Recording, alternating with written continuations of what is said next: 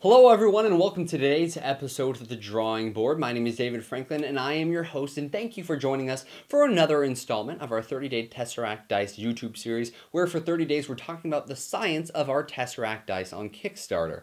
And today we're going to be talking about our atom bomb, our nuclear explosion, and the theory of relativity, which was proposed by one Mr. Albert Einstein. And today we're going to be explaining the theory of relativity. Now, you've probably heard the theory of relativity. It's basically a symbol of intellectualism the world over. E equals mc squared. But what does it mean? Well, E stands for energy, M stands for mass, and C is the speed of light. So energy equals mass times the speed of light squared. Basically, what this is saying is that matter can be converted into energy.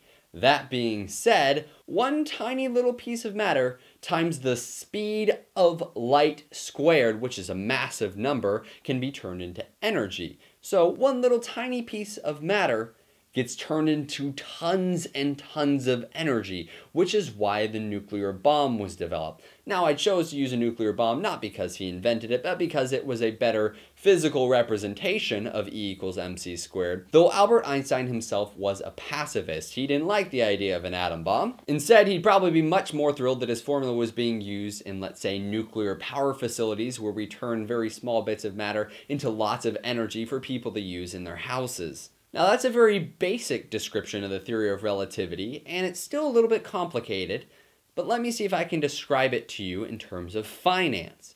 Let's say you have a credit card, and every time you use that credit card, you're going to swipe it and you're going to get credit card points. And over the year, you're going to develop more and more credit card points. At the end of the year, you're going to get a lump sum of money. So let's say that you're going to have millions upon millions of credit card points that you develop. I know that's not the way the bank actually works, but just stick with me.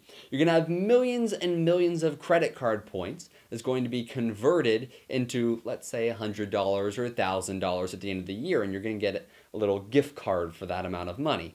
That's sort of the way that the theory of relativity works. Energy is like the credit card points. There are millions and millions of credit card points that are eventually turned into actual money. Now, the credit card points may not actually be money, but lots of them can eventually be turned into money, and theoretically, if you ever wanted to, for some reason, money could be turned into lots and lots of credit card points. Again, not the way that the bank works, but just stick with me. And that's the same way that energy works. You have millions and millions of energy units called joules that are developed by taking a small amount of matter and converting it into energy. And theoretically, you can do it backwards too. Theoretically, you should be able to take lots and lots of energy and turn it into matter.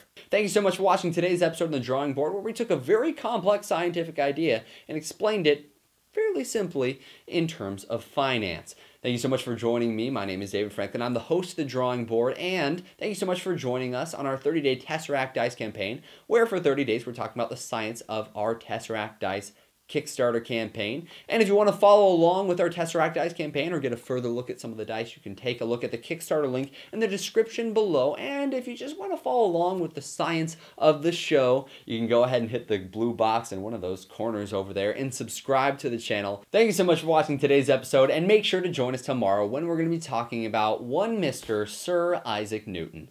Thank you guys, and see you tomorrow.